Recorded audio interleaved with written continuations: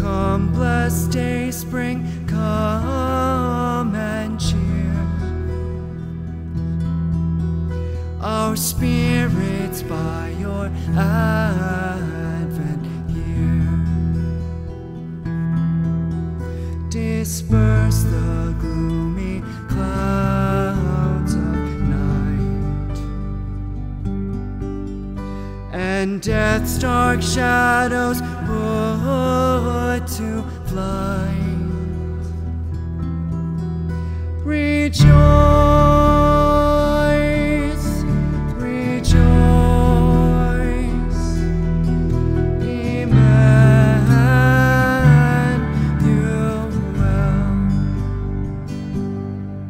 shall come to you, O Israel.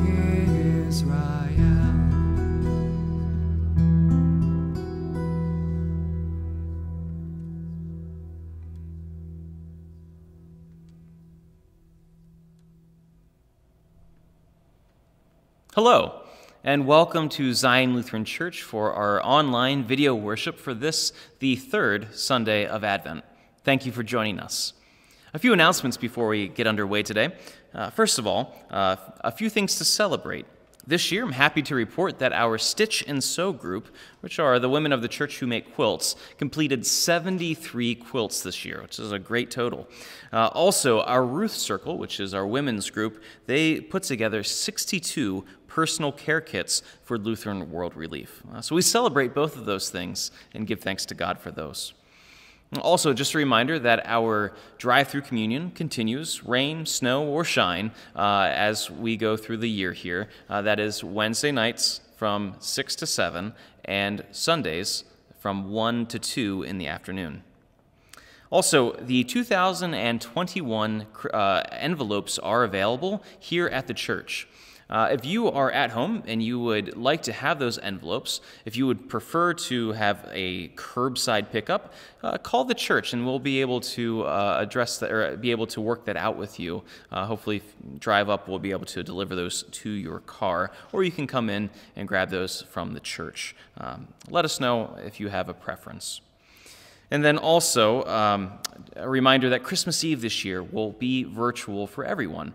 So we will produce a Christmas Eve service. You can find that on our Facebook and YouTube channels, but also if you are in the Altoona and Hollidaysburg area, on the public broadcast channel, which is channel 14.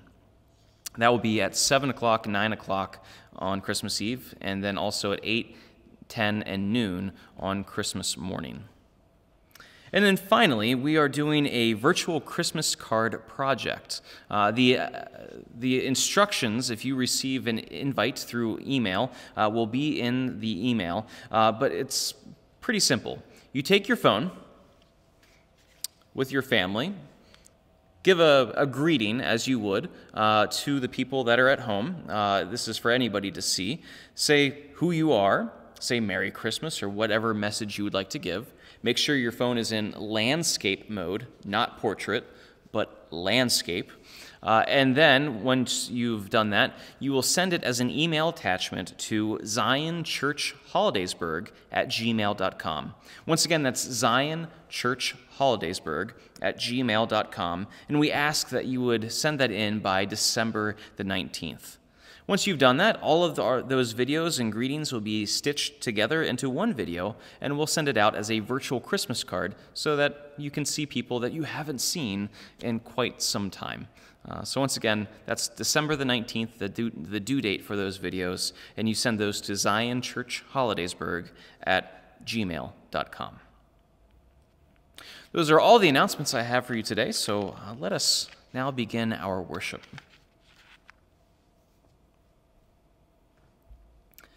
We gather in the name of the Father, and of the Son, and of the Holy Spirit. Amen. God of all mercy and consolation, come to the aid of your people, turning us from our sin to live for you alone. Give us the power of your Holy Spirit, that, attentive to your word, we may confess our sins, receive your forgiveness, and grow into the fullness of your Son, Jesus Christ, our Lord. Amen. Now, together, let us confess our sin in the presence of God and each other. Gracious God, have mercy on us. In your compassion, forgive us our sins, known and unknown, things done and left undone. Uphold us by your Spirit, so that we may live and serve you in newness of life, to the honor and glory of your holy name, through Jesus Christ our Lord. Amen. May Almighty God have mercy on you, forgive you all your sins through our Lord Jesus Christ, strengthen you in all goodness, and by the power of the Holy Spirit keep you in eternal life. Amen. The grace of our Lord Jesus Christ, the love of God, and the communion of the Holy Spirit be with you all. Let us pray. Almighty God, you once called John the Baptist to give witness to the coming of your Son and to prepare his way. Grant us, your people, the wisdom to see your purpose today and the openness to hear your will, that we may witness to Christ's coming and so prepare his way. Through Jesus Christ our Lord, who lives and reigns with you in the Holy Spirit, one God, now and forever. Amen.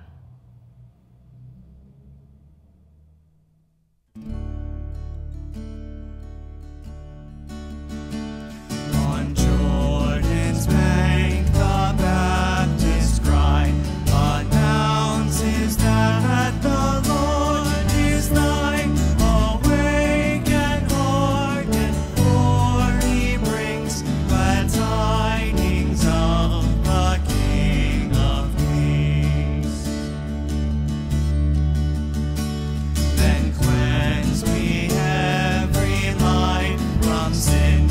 Make straight the way for God within, and let us all our hearts prepare for Christ to come and enter there. We hail you as our Savior, Lord, our refuge and our great reward.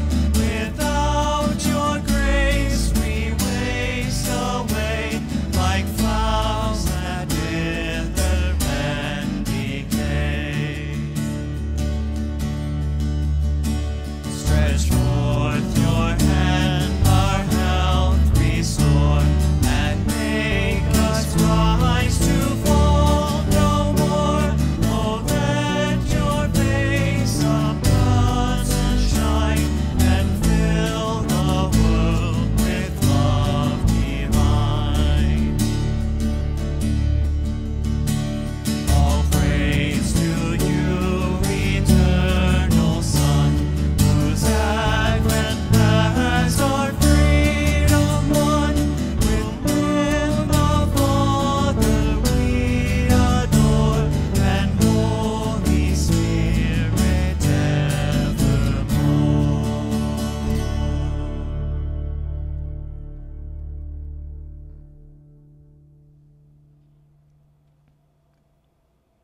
The Holy Gospel according to St. John, the first chapter. Glory to you, O Lord.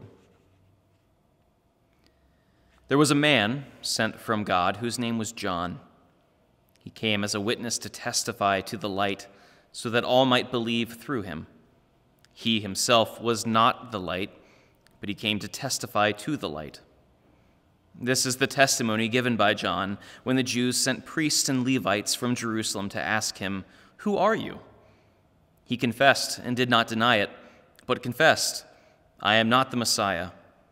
And they asked him, "What then? Are you Elijah?" He said, "I am not." "Are you the prophet?" He answered, "No." Then they said to him, "Who are you?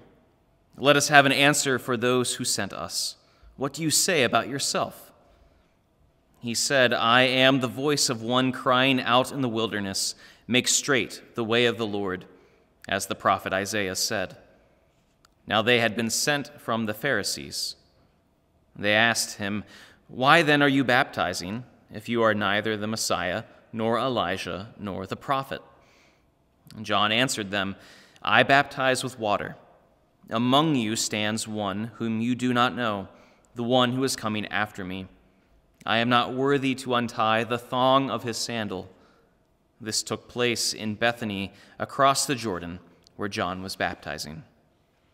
This is the gospel of our Lord. Praise to you, O Christ. Let us pray. May the words of my mouth and the meditations of our hearts be acceptable to you, O Lord, our strength and our Redeemer. Amen. On September 9th, 1965, Commander Jim Stockdale was shot down while flying a mission over North Vietnam. His ejector seat landed him in a small village where he was immediately captured, beaten, and made a prisoner of war. He would spend the next 7.5 years as a POW at the infamous Hanoi Hilton. And as the highest-ranking officer in the military at that prison, he helped to organize the men inside and was later credited with saving hundreds of lives through his leadership. So how did he do it? How did he save all of those lives? And also, how did he survive for 7.5 years through some of the most inhumane conditions imaginable? Well, he developed a way of thinking that is now known as the Stockdale paradox, and I find it rather prophetic in nature. The Stockdale paradox acknowledges two things. First, ruthless honesty about your situation, and second, unwavering hope about your outcome. Ruthless honesty. We are prisoners of war. We are tortured. We are hungry. We are sick and suffering. Life is very, very bad right now. But also unwavering hope. We have faith that our side will ultimately be victorious and we will be set free and this nightmare that we are living in will be over. We will prevail against these horrific conditions. So in a nutshell, that's the mindset that he helped instill. Now this week, we, in our gospel lessons, are returning to the man we know as John the Baptist, who may have used something very similar to that mindset thousands of years earlier. Now last week we looked at him from Mark's perspective, and this week we are going to view him from the lens of John the Evangelist. And there's one line early on that I find fascinating, one that is unique to John's gospel. In verse 7, it says, "He came as a witness to testify to the light, so that all might believe through him."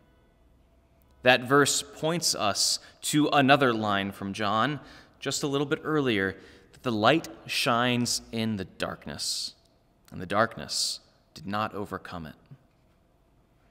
As a witness who testifies to the light, John must know both sides of the story. John knows the light and the darkness. And the darkness, to borrow a phrase from Jim Stockdale, requires us to be ruthlessly honest in order to name it for what it is. There's a lot of darkness in John's world, as John the Baptist knows it. Or to switch metaphors, there's quite a few obstacles that are in the way, many mountains and valleys, twists and turns, all these bumps that are in the Lord's road. Therefore, make straight the way of the Lord. We heard that last week and we'll hear it again, both in Mark and in John. So there are obstacles of politics. The Romans, they're there and they are harshly ruling over the people. There are obstacles of economics. The system is weighted against the people, and it's designed to help only the empire and the wealthy. There are obstacles of religion. The temple leadership is corrupt. It is misguided. It is fearful. There are obstacles of basic survival, issues of food, disease, and other resources. There are obstacles of sin, as people get in their own way, as people have turned away from God. a multitude of obstacles, deep is the darkness. But John is unwavering in naming these problems that he's facing in his days. But he's even willing to take on the powers that be, and this move will ultimately land him in prison where he will lose his head. And that sometimes is the price you pay for ruthless honesty. But there is that counterbalance, unwavering hope. John testifies to the light that will never be overcome. He testifies about the Messiah being sent by God, who will lead us into a new way of life. He has faith that God is providing what the world needs, the one who's coming after him, Jesus Christ. Jesus is the source of his unwavering hope. Jesus is the one who will overcome every honestly named problem that John can list. And I wonder if we could be so bold as to be ruthlessly honest about ourselves and our situation over these past many months, about the perils that we are currently facing. Can we honestly recognize the truth of all the darkness that we're peering into? Right now, we are seeing excess fatalities from COVID, but also from other maladies. In the United States, the death rates are up. We are also in the midst of a mental health crisis as people struggle to cope with all of the stresses that are squeezing us right now. Secondary health problems are also becoming more problematic as routine health care and elective surgeries are postponed. Unemployment claims continue to yo-yo as our economy teeters on the edge of chaos. We are witnessing social unrest as disenfranchised groups call for justice, and we fear for our overtaxed and overworked healthcare and education systems, both of them in dire straits, struggling to do their job in the best and most efficient way possible. And so we feel the weight of our collective social health from all of these different problems, especially as we head into this holiday season. And so what did I miss? What would you add to that list of truth? Was I being brutally honest enough? Later in life, Jim Stockdale, now an admiral in the U.S. Navy, gave an interview about his 7.5 years in the war as a prisoner of war. And even though we've only been at this COVID thing for under a year, even though we have far more liberties than he or any of those other POWs had, I found his quote to be enlightening and also to be just, we can apply it to our situation. When asked which prisoners didn't make it out of Vietnam, Stockdale replied, "Oh, that's easy. The optimists. Oh, they were the ones who said, we're going to be out by Christmas." And Christmas would come, and Christmas would go. Then they'd say, we're going to be out by Easter. And Easter would come, and Easter would go. And then Thanksgiving, and then it would be Christmas again, and they died of a broken heart. This is a very important lesson. You must never confuse faith that you will prevail in the end, which you can never afford to lose, with the discipline to confront the most brutal facts of your current reality, whatever they might be.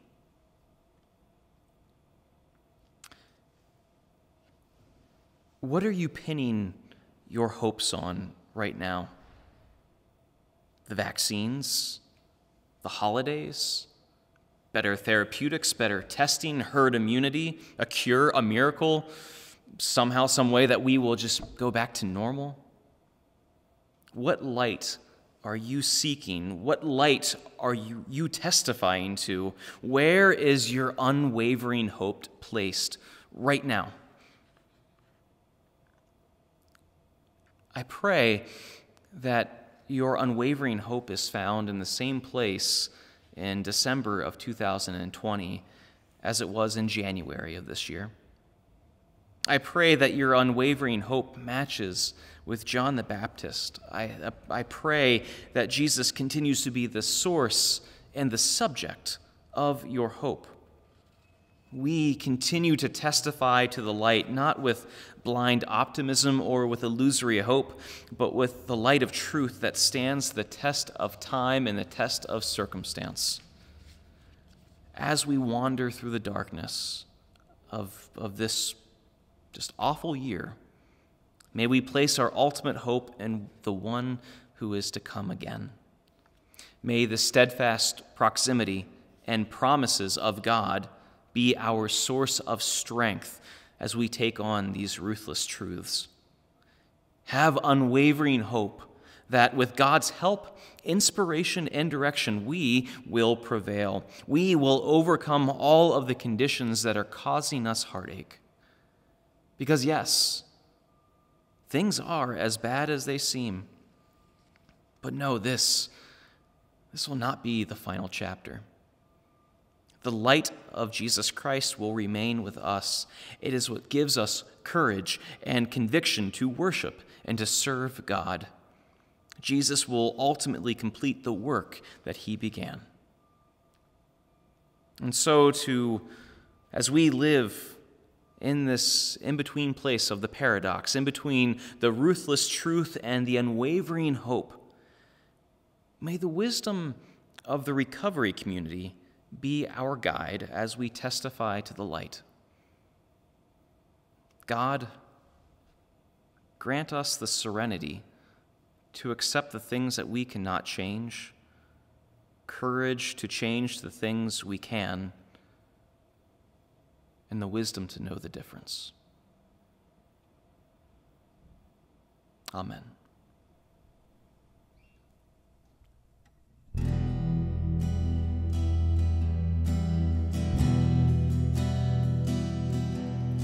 Oh come, Emmanuel,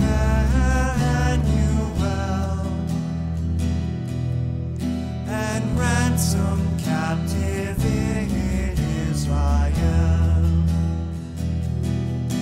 that mourns in lonely exile here, until the Son of God appear. Rejoice, rejoice, Emmanuel shall come to you, O Israel. O come, great Lord of mine, as to your tribes on Sinai's height. In ancient times once gave the law, in cloud and majesty and in awe. Rejoice, rejoice, Emmanuel shall come to you, O Israel. O come, O branch of Jesse free, your own from Satan's tyranny. From depths of hell your people save, and give them victory o'er the grave. Rejoice, rejoice, Emmanuel shall come to you, O Israel. O come, O day spring, come and cheer. O Son of justice, now draw near. Disperse the gloomy clouds of night.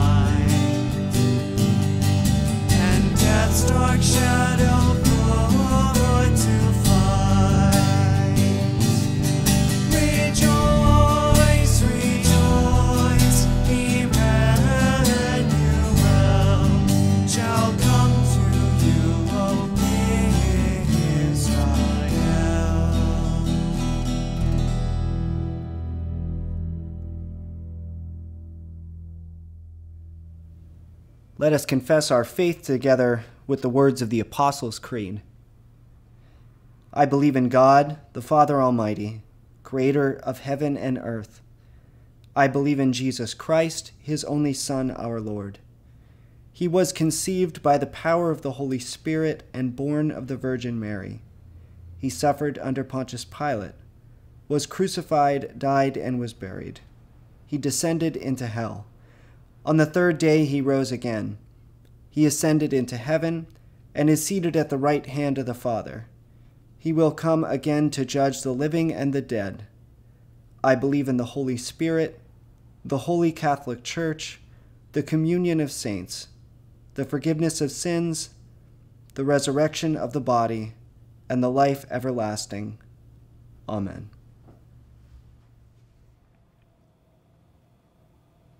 God of power and might, shine your radiance and come quickly to this weary world, and hear our prayers for everyone in need.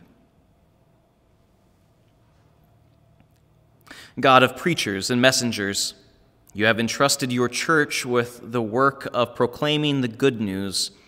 Strengthen the witness of bishops, pastors, deacons, church musicians, lay leaders, and all people who contribute their prayers and talents to public worship. Embed your word in their hearts. Hear us, O God. Your mercy is great. God of every living creature, you announce the year of your favor for all of creation.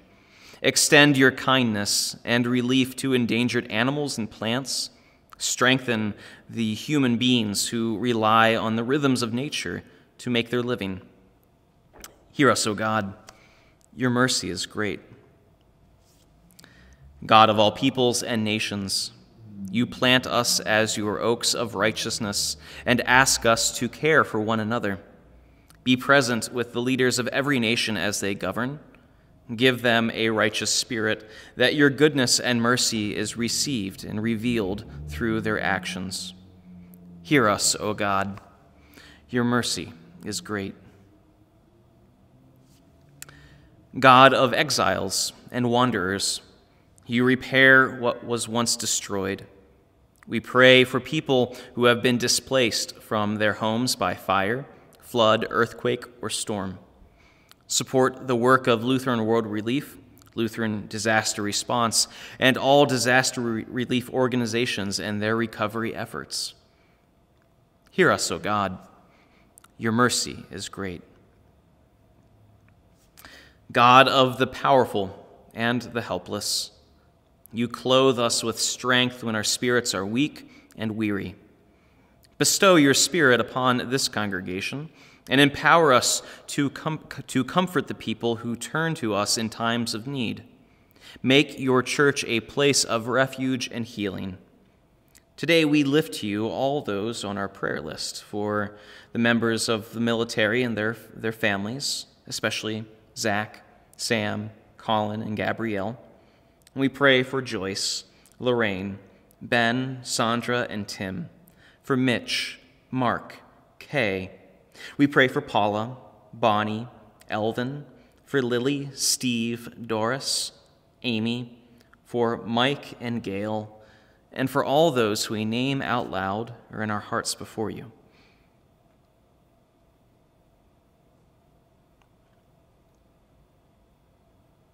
Hear us, O God. Your mercy is great. God of sinners and saints, you offer joy even in the midst of grief. We are grateful for the beloved, imperfect people whose lives testify to your radiant love. Anoint all who mourn with the oil of gladness. Hear us, O God. Your mercy is great. Now draw near to us, O God, and receive our prayers for the sake of your Son, Jesus Christ our Lord, who taught us to pray, Our Father, who art in heaven, hallowed be thy name. Thy kingdom come, thy will be done, on earth as it is in heaven.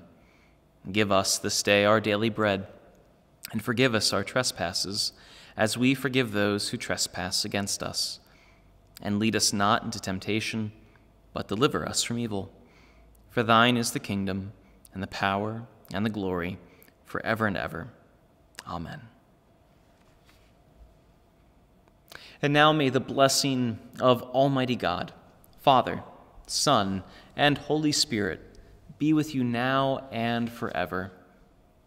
Amen. Dwell in peace. Christ is with you. Thanks be to God.